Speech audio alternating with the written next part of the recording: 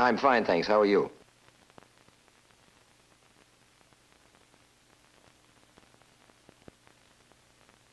Well, you mean in the sense that it is more dramatic than the films that I've been doing. Yes, that's true. I've never really been concerned about playing purely comedy, although I've been identified as far as films go mostly with comedies. I just am concerned at any time that I'm going to consider a part for the part itself and the people that I'm going to work with, rather than is it a drama, is it a romance, is it a comedy, etc.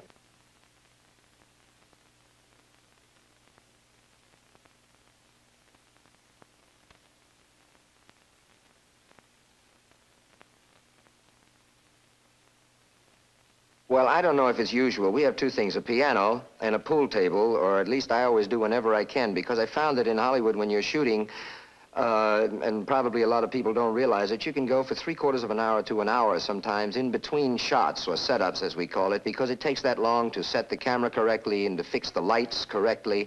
And in the meantime, when you're inside these huge barns that we shoot in, the sound stages, you can get very tired and enervated. You sort of sit, you know, for about an hour and then suddenly, boom, magic time, and you're supposed to be on and with high energy. And I found that playing pool or playing the piano or doing anything like that, keeping occupied, keeps your energy up so that you're not fighting in a scene, and to try and get your energy back up to the level where it was an hour before when you were halfway through the scene.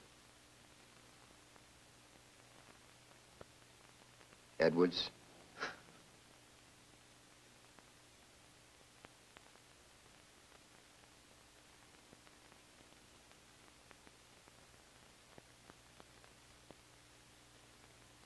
Yes, it's much more difficult than shooting on a soundstage because of that. Usually, it's a necessity if you have if you have a picture of any production.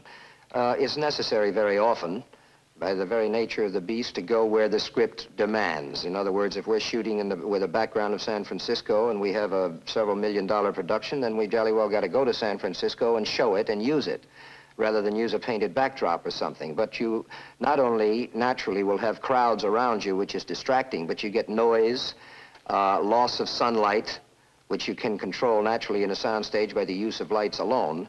And in other words, mechanically, it's much more difficult and expensive to shoot outside than in.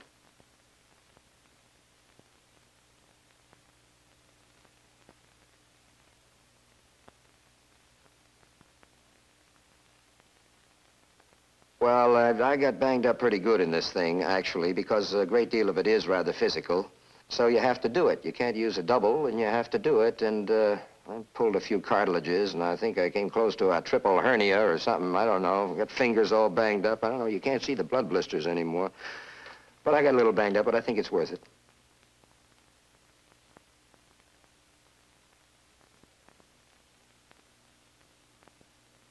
Yes, and by pure dint of spirit, I managed to blow my lines about 25 times in a row so that we had to keep on doing it all over again. Loved it. She's a very beautiful and very talented and very lovely person. Unfortunately married, but...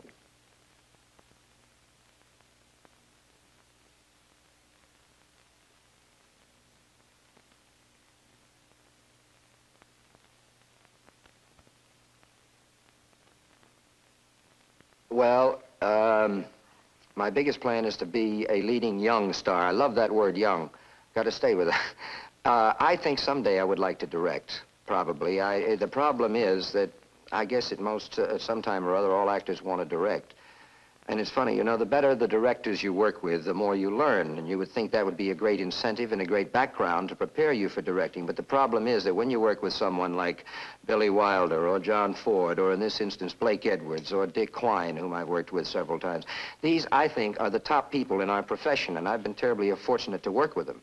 And instead of being elated by what I've learned and figuring that I could now maybe direct, instead I look at them and see what they do and what they accomplish with their direction and with the camera, and I say I could never do it. So I don't know how soon I will be in a frame of mind or have the guts, let's say, to try and do it. But I would like to.